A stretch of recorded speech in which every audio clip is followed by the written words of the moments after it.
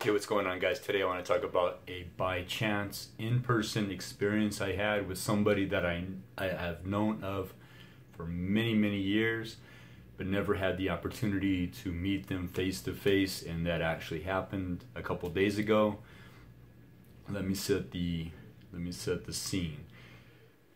If you know anything about Venice Beach and the street performers there of the last 20, 30, or 40 years, you'll know, not necessarily by name, but by description, who Harry Perry is. Harry Perry is a street musician that is primarily known for his work on Venice Beach. He's a staple street performer there, has been there since, I understand, from 1973 to present day. He is most widely recognized by his white turban, white outfit, electric guitar with a bullseye. He carries an amplifier on his waist, and he usually wears rollerblades of some sort. Used to be skates. And Mr. Perry has been in numerous TV shows, movies, music videos. He even had a recurring role on Heroes. I just found out. I did not know that. And if you still don't know who I'm talking about, I'll show you a quick picture of him. That's Mr. Perry right there. Very identifiable street musician from Venice Beach, primarily. Fast forward, I first saw Mr. Perry, I believe, around 1992. I was vacationing, short vacation in Southern California. Was at Venice Beach, and I believe I saw him up and down the boardwalk playing his guitar. Didn't really register that he was who he was. And the first picture I got of Mr. Perry was 1996. I was out there with my wife at the time on Venice Beach, and I recognized him from being in music videos and TV and movie appearances. So I got his picture, but never thought in a million years that I would actually meet him one-on-one. And have any interaction with him. So fast forward to a couple days ago, I'm in Colorado in the Denver area. I have a part-time job where I work for a parking company and traffic directing, things like that. And I was working at the Phish concert. Phish is a concert festival, sort of, where they have their fans migrate from city to city, and they follow this band, and they set up a small little city, kind of a place for commerce, where they it's called Shakedown Street, where people sell their wares, their t-shirts, their jewelry, food, alcohol, whatever, and we're kind of making sure everybody's following the rules and yada yada yada and everything. For the most part, Phish fans are very polite, very nice people. I've never really had a problem with them 2 years in a row. Really nice people. Always say thank you, how you doing, this and that. But that's beside the point.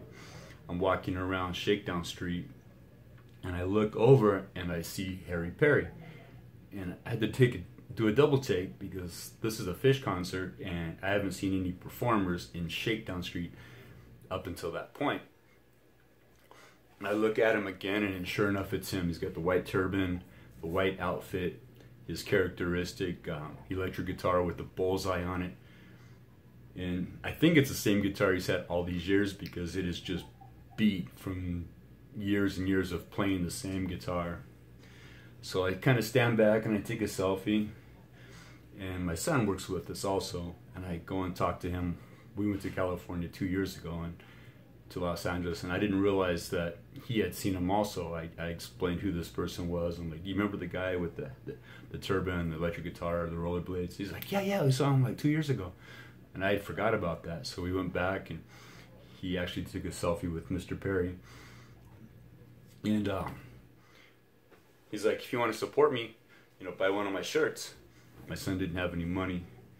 And he's like, how much is it? And he's like, $20. And I have a $20 bill in my pocket that I've kept for a while, waiting for a special purchase, and I'm glad I did, because I bought one of his shirts right there with Mr. Perry in the artwork, blended into the background there, which was very cool.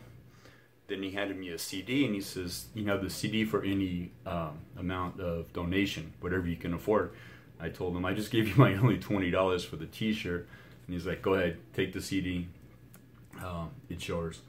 So I took the CD, I thanked him, I shook his hand, and that was pretty much it. It was a very random in-person experience that I appreciated very much. Mr. Perry is not worldwide famous, but he's very well known.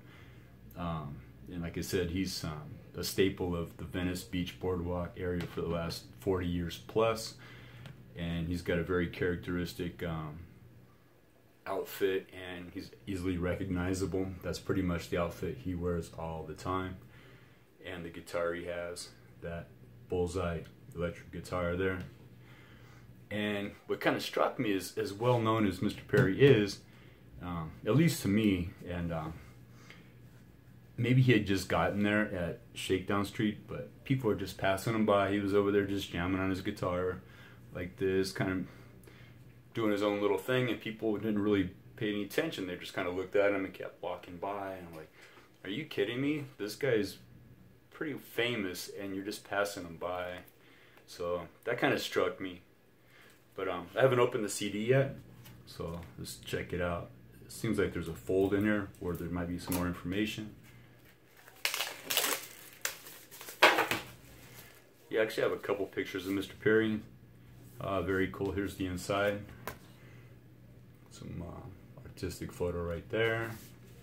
And his Kama Cosmic Crusader brand right there. I don't know if it's a brand or whatever, but kind of strikes me. And it's on his t-shirt also. It's on the bottom of his t-shirt here. Kama Cosmic Crusader, and just the initials for the 3 words kind of strike me as odd, but that's beside the point.